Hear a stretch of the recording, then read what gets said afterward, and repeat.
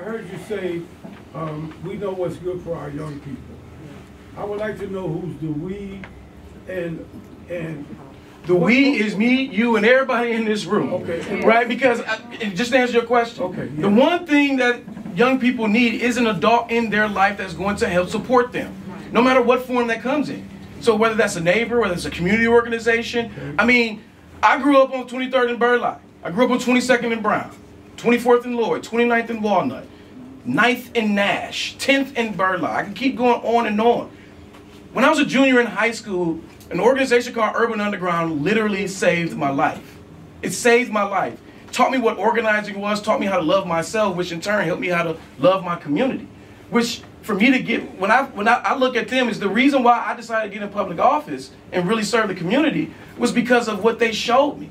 The first time I got a chance to actually travel outside, I mean, you got young people who live on 10th and Burleigh and have never seen the lakefront, right? Yes. And so, at the end of the day, you don't know what you don't know.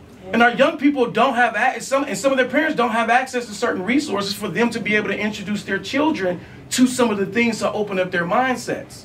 I mean, you have children out there. I mean, I love when I go back home to my godparents' house. They right down the street from the father. And I can go on that block right now, and everybody will still say hello to me because I stay true to who I am, is true to my roots.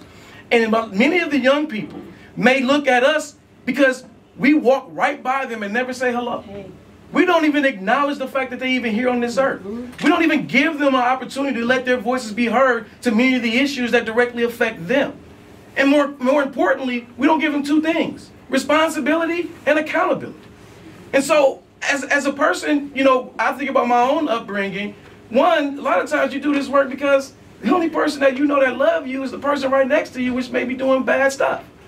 Because they're not seeing it from their parent. But when I say we all know, we all have great ideas. Some of them not the greatest as others. But we all have great ideas to figure out how we can reach our young people.